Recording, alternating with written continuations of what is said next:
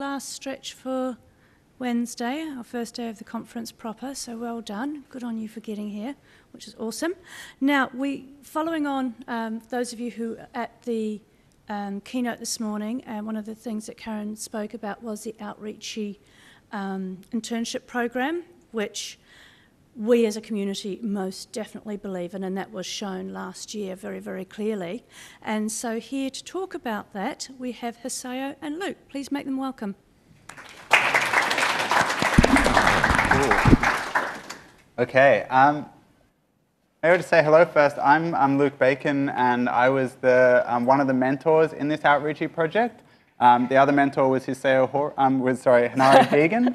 And we both worked at the OpenAustralia Foundation then. So this was an OpenAustralia Foundation project. And this is Hisayo Horie, who was the first Outreachy intern on an Australian project, which is very, very exciting. And just before we begin, particularly this week of all weeks, in Sydney and at a conference like this, we'd like to acknowledge the Gadigal people of the Eora Nation as the traditional custodians of the land that we're on today in Sydney. This land was never ceded, and we'd like to pay our respects to their elders past, present and emerging, and pay that respect to any Aboriginal people here today. Particularly at a conference that's about technology, and it's about who has access to technology, whose voices count, and today we're talking about open democracy and politics. It's really, really important to acknowledge that history in Australia about structural racism and who is marginalised in this society. Has anyone here read the book Dark Emu by Bruce Pascoe? A little bit of it? I have. My mum read it and has enthused me about it. Yes, I'm very, very enthusiastic about that book as well. It's a book about looking at the best secondary source information we have about what Aboriginal society was like before invasion. And it's a story about design and innovation and technology, and whose technology counts, and particularly in Australia when we're looking to make our society much more sustainable now, I hope, there is a lot of really interesting ideas and technology that has just been ignored for a really long time. So I'd really think everyone should go and read that book, definitely. But Hisayo is going to start off by telling us a bit about Outreachy. Yeah, so Outreachy is a paid remote internship to work with free and open software community mentors. And what the significance of it is, I would like to quote from Outreachy website directly because it's very well written and particular. So Outreachy internships are open internationally to women, cis and trans men, and genderqueer people, internships, and also open to resident and nationals of the United States of any gender who are Black, African American, Hispanic, Latina, Native American, American Indian, Alaskan Native, Native Hawaiian, or Pacific Islander. We are planning to expand the program to more participants from underrepresented background in the future. So it's particularly for the people who are traditionally marginalized in tech industry. Yep. And really, as we start, I just want to bring up this slide again that Karen showed this morning. This is linux.conf.au, LCA, last year, 2017 in Hobart. And yeah, this is everyone. I mean, probably people who were here were rushing down to the front of the stage to put money in this ridiculous top hat that someone had pulled out, where everyone was chipping in to raise money to pay for Australian Outreachy projects. So it's really made possible by LCA, and it's a real pleasure to be back. But in particular, we'd like to thank Karen and Sage and Marina from Outreachy, who not only were really inspiring giving the talk here, and but also just like helping us along the whole way as we got involved. But also Kathy in particular and Linux Australia for then facilitating all the money and making all that work and paying for the internship. Also Valerie, who we met at Linux LCA last year, who was talking about reproducible builds, and Valerie was an intern on the Debian project and was just so inspiring and awesome, and just was so helpful telling us about their Outreachy experience, and really inspiring as well. And also to all the amazing people who applied to be part of our Outreachy internship. We were just utterly blown away by just their kind of bravery and creativity and skills, and really lucky to be involved in it. So you're going to tell us about why someone would apply and why you applied. Yeah, so for me, so I don't have a traditional like computer science degree or anything. I have a community organizing background. I've been doing a lot of community art education. So when I changed this career, I think I was knocking all the door I could find, but it just never seems to open to me. And I was on the verge of giving it up because, well, like nobody seems to want me. But then I saw Twitter, and then just OpenAustralia Foundation just joined Outreachy a little bit later. And this is the first time I saw something that, things that I have passionated to, like democracy or empowerment of people and tech together coming in one project, and it's a mentorship program for people like me. So I thought, well, this like one last time, I will try. So we are hoping that the people who came to this session today go back with some like tangible thing, because I think I encounter a lot of people from tech industry who genuinely wants to do good and really care about diversity, but doesn't really know how. So it's just like, oh, we really care about it, but what's the next step? And this is one of the very good case study of next step. So I hope everybody take away something tangible and feel hopeful and supported and supportive of the people who wants to take up more space and create technology more diverse. And I saw that people are surrounding Karen after her keynote. And then if you're going to be the dude who surrounds somebody like that, be the dude who is supportive and wants to do good stuff with her. Yep. And then this is the other side. So why would you apply to be a mentor? And I guess throughout this talk, we're going to try and go kind of back and forward a bit and look at both perspectives. But you know, Open Australia, I'm sure a lot of people here are familiar with the Open Australia Foundation, but it's an organization that is building free and open source software in Australia to I would say, fix bugs in Australia's democracies. Fix all those problems and make it more accessible to people, enable people to participate. And Karen had that great definition this morning that what's part of the justification for free and open source software is that the short-term corporate interests of the companies that control software don't always align with the long-term interests of people, of the users of that software, and she had the word communities there. You could really apply that as well to governments. Do the short-term political interests of politicians often align with the long-term interests of citizens in a country or people? I think those are really interesting questions. And shouldn't we have the right to access government in the same way, to participate fully, and everybody should have those rights? And particularly last year, at the beginning of last year and the year before, at Open Australia, we were talking a lot about that it's one thing to give people access and make something accessible and make source code accessible, or make the list of politicians accessible, or make it easier to make FOI requests. But then there's also issues of structural racism and structural barriers that are also preventing people from getting involved.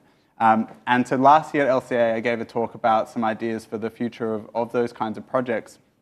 And one thing I was talking a lot about was that we really need a broader set of people involved in making those tools, in making civic tech and making open democracy, because we need those perspectives who can see all the problems that someone like a cis, straight, white man, middle-class family like me can't see.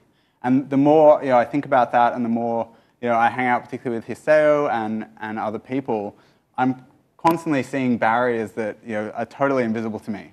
And it's my job to think about this stuff. So it really, really is critical to get people involved. And like Hisayo was saying, it was this, you were looking for, not only was it all the things you're interested in about social justice, but then specifically targeted at getting people involved and a paid internship, which I think is a really critical element. It was like that on the other side for us. We were at the conference and we were talking about this thing, and then Karen gets up on the stage and starts describing Outreachy, and it was just, we would just like, this is exactly what we need to do, and we need to get involved in it. So that's kind of like why I think from like why that is a good thing to do. If you think free and open source software is important, and you think technology actually has the power to impact society, then you really need to be about making it available to more and more people, and Outreachy is a great project to do that. But personally, if you're just kind of interested in yourself as well, it's a really, really rewarding, fun, interesting, educational program to be a part of, and I would recommend everybody, anyone who thinks that they could be a mentor, to really get involved and give it a go. I'm just going to talk a little, we wanted to focus a bit on the application process because it's quite an unusual application process in Outreachy. It's a very difficult application process, I would say. People have to be even eligible for the program, you have to get a pull request merged into a project, which is pretty significant, I would think, particularly for people who, it's often their first experience of open source contributions. And the first step to it is that they have to find an issue on one of your projects. We had a whole range of projects, and we labeled a lot of them good for first contribution. And these are kind of the examples of the types of things people were making contributions on. So if you've got projects that have lots of kind of issues that maybe people have to go in and just change a few lines even, or build something quite simple, that's a really good issue to kind of get people involved. But it was pretty epic, I have to say. 42 people contacted us about this from 11 time zones, from literally all over the world. We had people applying, really incredible people. 20 people submitted applications. 8 people had pull requests merged. So aside from, all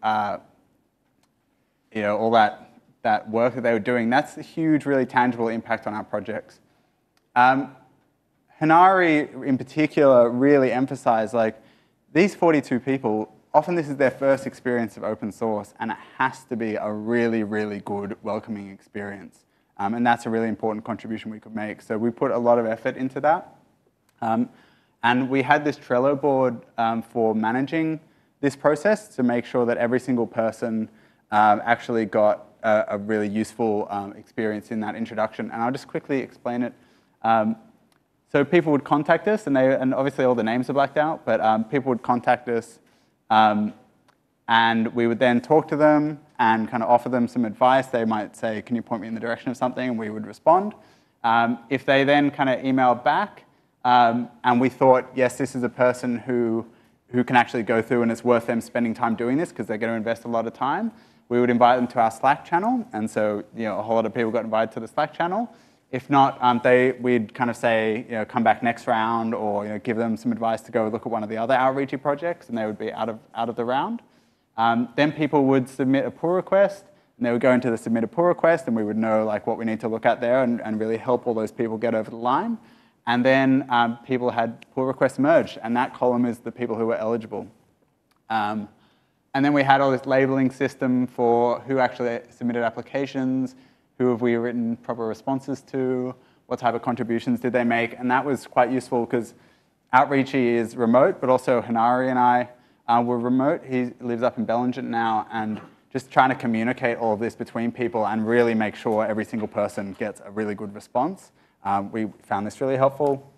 Another tip that I think worked really well was our Slack channel. So we had an Outreachy channel that everyone was invited to, and they could talk. We would do all our announcements in there and talk to people. And I'm sure there is a free software alternative to Slack that would work great for this as well. All the applicants were also exchanging information and talking to each other in there. We also then had a private Outreachy mentors room that was really important for Horie and I to be in there and talk about, or Horie, I think you said slightly the wrong thing there, or he would mostly say that back to me, or all kinds of feedback to try and make sure that was as good as possible. And then also the ability to have private conversations with people. So often an applicant would try and talk to us directly about something because it can be intimidating to talk in that public space. So I think Slack worked really well. Why don't we come back to that if we have time? That's about our projects. So my experience on my end of it, yes, it was, I would say it was really involved process. I actually don't even know how I would have done it if I had like a full-time job or something. I had not that much going on at the time. So it was great. And get really great and super particular feedback, which probably what you want if you are a junior developer. And also it was really good in the sense I could see how my mentors, Luke and Hannah, was so committed to give a good feedback or like positive feedback, super welcoming. And it's good to know how they work and how it would look like if I were to work with them. Which is, I would say it's like really rare in the engineering or technology, the STEM fields, that you get very encouraging attitude of, yes, you can do this, because that's actually like honestly not something I experienced ever I go into this field. So that was almost like restored my trust in something good could happen here. So yeah, so that was pretty great and very involved, and I learned a lot from that process.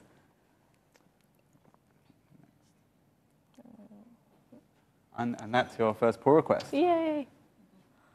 Hisayo made 42 pull requests to Open Australia projects during the internship, so pretty epic. Cool. That's you as well. Okay, so the project that we were working on is a councillor contribution project. We were wanting to come up with better name, but kind of didn't in our time frame, but still, it's open source. We want better name if you have any ideas. So it's just basically like this project support other open source apps that OpenAustralia have, such as planning alerts that helps people to write their local councils about their planning applications. And there are over 5,000 local councils in Australia, and then their information periodically change because of election or people retire, and that is not feasible for organization the size of OpenAustralia to manage. So definitely we need a help of volunteer, but before this project, the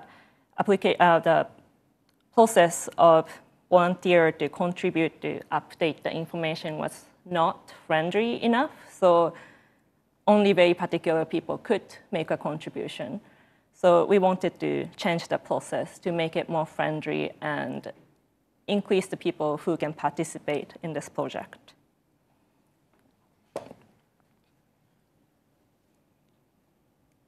And so this is part of what we made. You can get the new information, updated information of your local, doesn't have to be your council, but any councils that you find particularly interested, and then look into the new councillor's name or the councillor who doesn't exist. So adding new information of their name and email, which is the very foundational information, and then you can submit that form as a suggested councillor. And then this is the receiving end of the app. This is an admin interface that we get the suggestion from the volunteers, and you can see the source of where they found the information, and then name, email, and then there are other sections of optional information of the contributor if they want to provide their information, which we were intentionally not collecting the information of the contributor if they don't want to, and also it's not a good idea for us to hold the information we don't necessarily can be accountable for, and also to lower the barrier of contribution. And then I'll just take a step back as well and just explain a little bit that most Outreachy internships, as I understand them, are like a kind of quite contained bit, like go and write integration tests for this part of this software, or add this quite specific feature, or fill out this documentation and do it over a series of months. At Open Australia, we didn't really have the resources to kind of have somebody doing an extra project that like we weren't all kind of working on. So when we set up these projects to make this system much easier, we were like, we're actually going to work on this all together. And also being a tiny organization that does so many different things, it was like, it's not just writing Rails tests or front-end code or research, something like that. Like, we really challenged Hisayo to do all aspects of this feature, the admin, the user interface, and actually trying to make it as usable as possible, Rails programming, tests, documentation, integrations between different systems, which was a huge bit of it that I'll talk about now. So this is the CSV. Is that getting right? Yes, CSV. API that Hisayo wrote. And the story behind this is that the way we're doing this local councillor data, and this will come back to how all you guys can get involved, is all the data is actually stored in GitHub as JSON, and it gets converted to JSON out of these CSVs. And that's a pattern that every politician uses, which is an international project to publish open data about federal politicians all over the world. So in open source style, we were taking their process, which they use for federal politicians, and applying that at the local level, which also meant we got to reuse lots of their tools, including this CSV to Popolo data converter.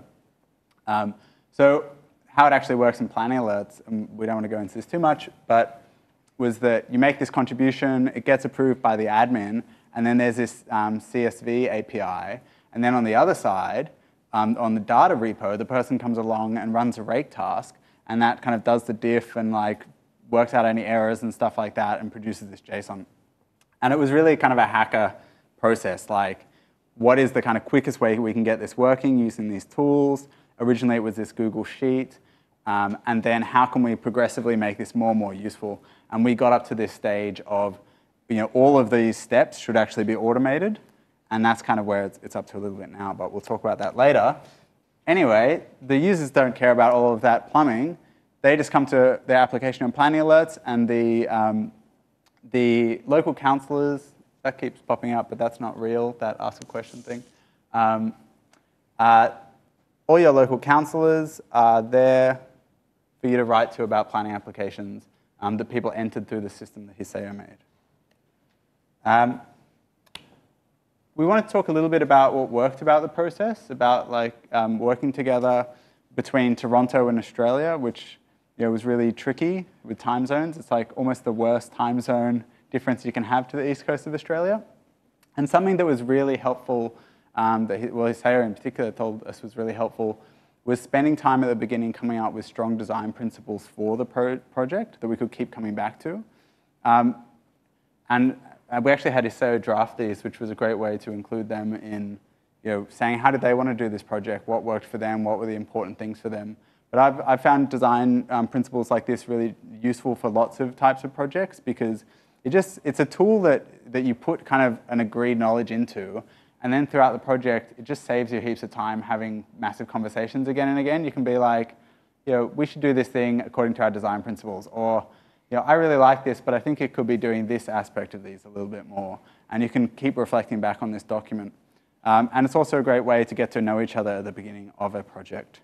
Yeah, and so outside of coding work, I do a lot of facilitation and anti-oppression training, so art-based education. So creating space agreement kind of thing, it's not too unfamiliar for me. And then for this particular case, I used a lot of principle from Design Justice Network that's based in Detroit, coming out of Allied Media Conference. If anybody interested in design justice, I would highly, highly recommend to go check them out. And yeah, so I look into their Design Justice Network principle quite a bit to draft our design principle.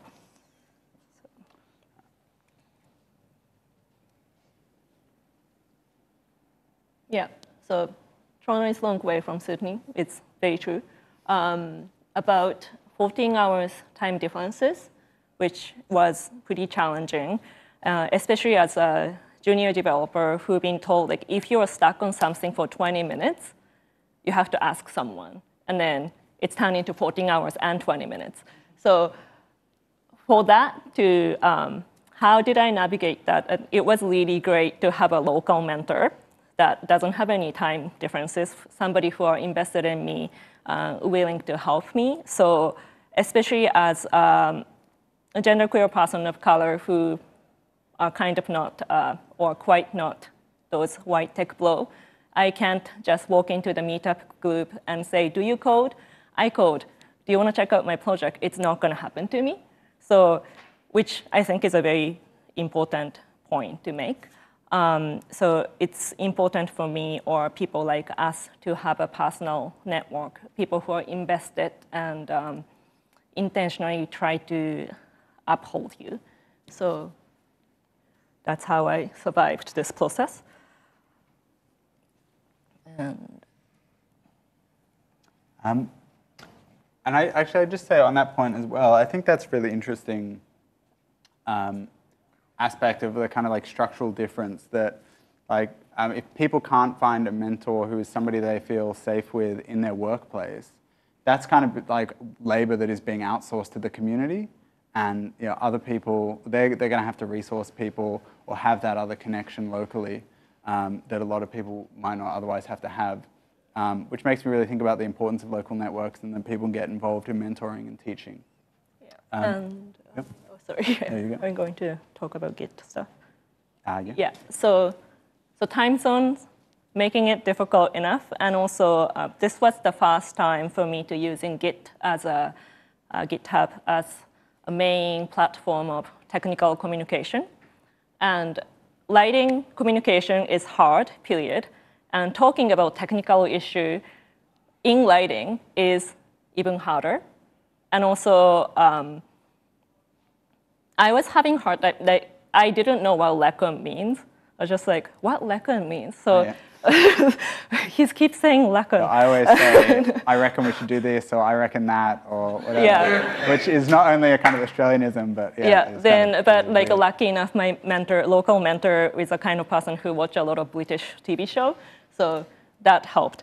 And, and also it's really important, it was important for me to have someone who can sort of translate tech talk into plain language. I was trying to look into my old pull request to look into what I didn't understand. And good for me, I don't understand what I didn't understand. Because yeah, all this tech talk makes sense to me. Like, I don't understand what I didn't understand, so that's good for me to think about, oh, I gained knowledge. But that's also illustrate how hard it is to identify the gap of how hard it is to talk about certain technical issues to someone who have different level of knowledge. So that part, it's always important to have another person, if you can have another group of people to help you bridge the gap, I think. Yeah, and Open Australia and Horie and I were,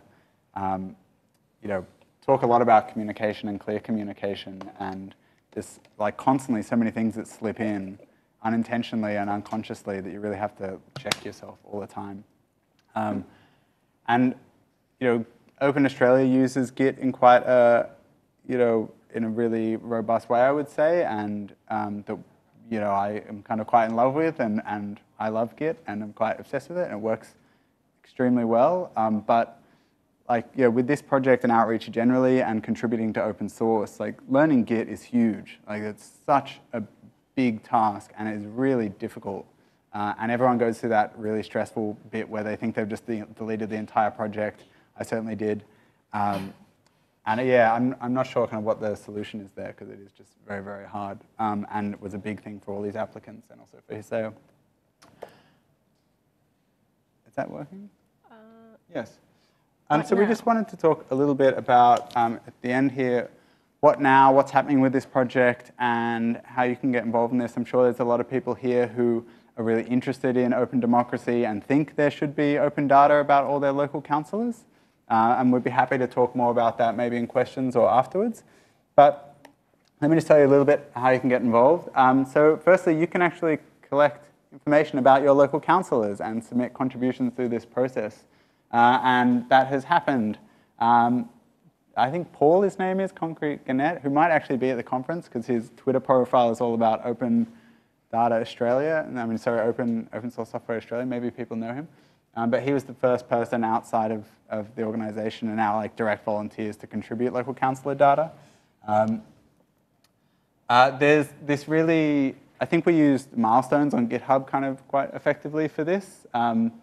But there's this milestone on the planning alerts repo, and the URL's down the bottom there, that kind of talks a bit about the setup of this project and links to kind of the significant links. And then you can see there's all these issues. And of course, as you're working on a project, it keeps growing, growing, growing. So there's many closed, but many open, and many more to open, hopefully, and to close, hopefully. And you can see the top one there is prompt people to contribute local councillor information. So get that out to more people and get it into the application as well. And then the other bit is, so planning alerts isn't actually the source of truth of all that. It's not where that data is kept. It's in its own repo, the Australian Local Councillor Popolo repo. I won't go into what Popolo is right now, but it's a politician data format. And in that repo, there's instructions on how to make updates. So contributors have done some scraping sometimes. In Queensland, that's possible to get some of the local councillor information, but you might just want to update your local area, and you can get the instructions on how to do it on that repo. And then this is the other really critical bit. So what did it mean to me? Yeah, so it was great experience. I couldn't expect any more from this. I just wished it continued longer. But yeah, I learned a lot about communication and coding. And also, I think for me, the biggest thing is I could see this glimpse of light and hope in working in technology, because I was feeling very hopeless before I got into this project. And it's just really great to see social justice and democracy and technology. There are space for those things to work together. And then being a developer doesn't have to be all about making money and great benefit and catered lunch, which is a great thing to have. But I feel like oftentimes our conversation tend to be contained in that kind of personal satisfaction, doesn't go outside of capitalism or anything to revolutionary change in the process, which our project is not necessarily the most revolutionary thing, but it's a first step. And it's just great to be able to have the hope itself in it. Cool. Yeah. So we wanted to leave a bit of time for questions, both about Hisayo's perspective about being someone mentored through this project, about the project itself if you're interested, also if you're more interested in how Outreachy works or what it's like being a mentor doing that. Yeah, let's have some questions.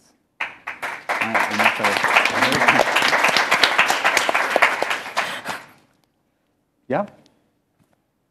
It's really inspiring to feel that contributions at last year's LCA have helped someone directly. So thank you very much for sharing that story. Do you think that objective of getting a pull request approved into a project is a good target here? Is that too high a bar for some people maybe that we're reaching out to, or is that the right objective to have? What did you think? What did I think? Yeah.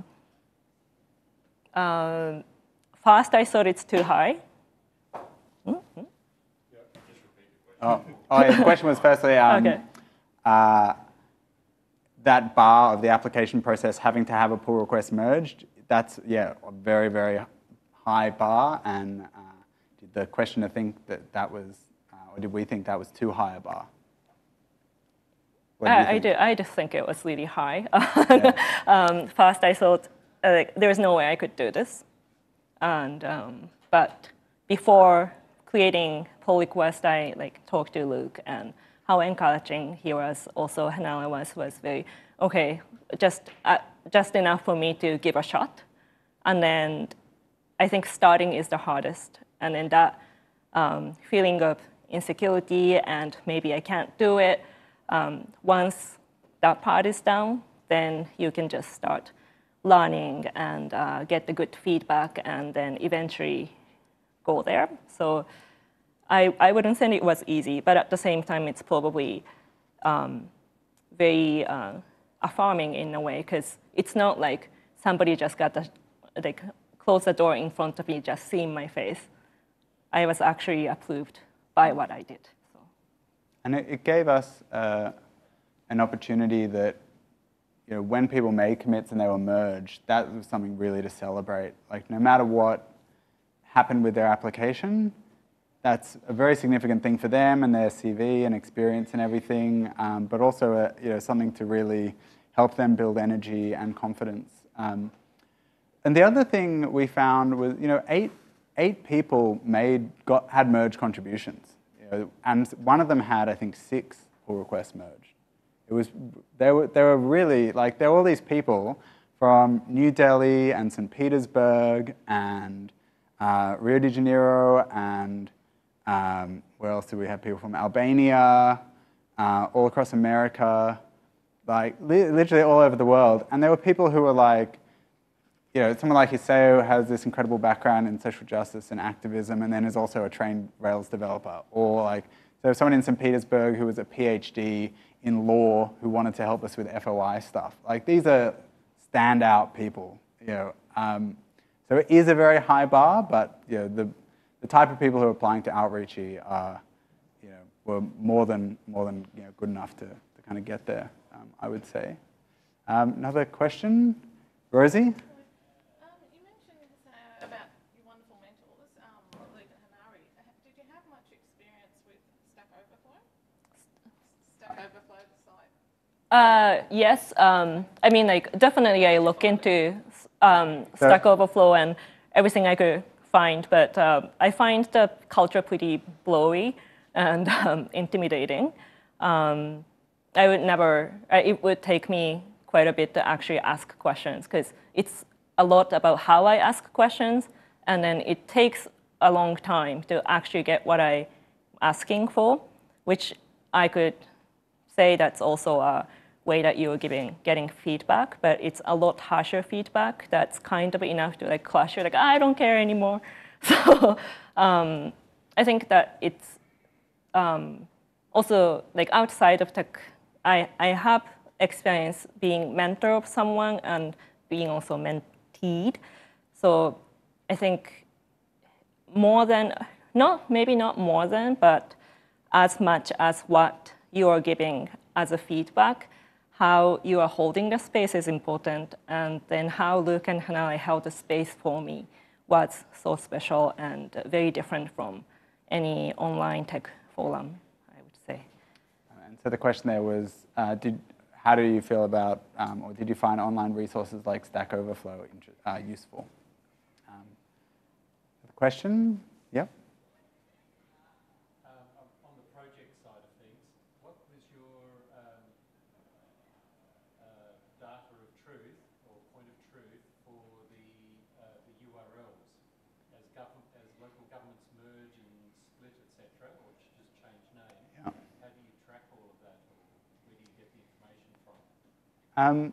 So the question is, what is the kind of point of truth for information about local councillors? And it's also, I kind of reiterate, it's one of those things when you do a civic tech project, when the OpenAustralia Foundation does a project, it's oh, we need a list of every government agency in Australia who might be available to FOI. Surely that list exists somewhere.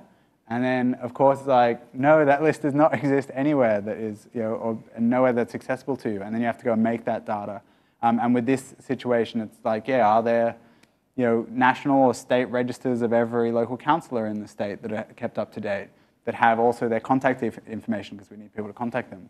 As usual, no, there isn't. And then there's the other context is, local councillors change, and also the councils themselves change.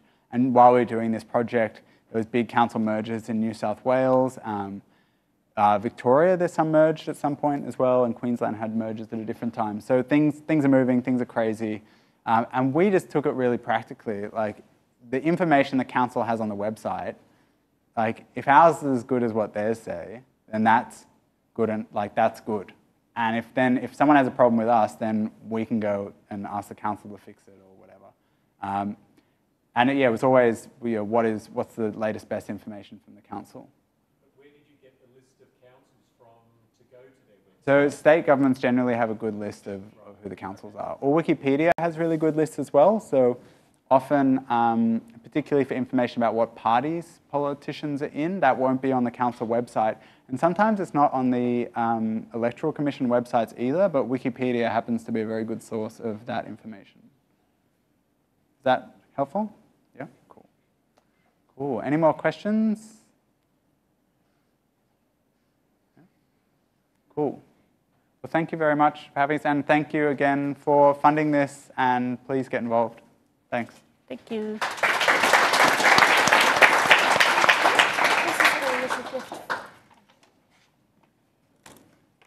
Just before you run away, I have a little token of appreciation for you from the good people who are running this conference. It is a bit of a shared project as well, so that could be great fun. Thank you very much for sharing that information with us. Cool. It's wonderful. Thank you.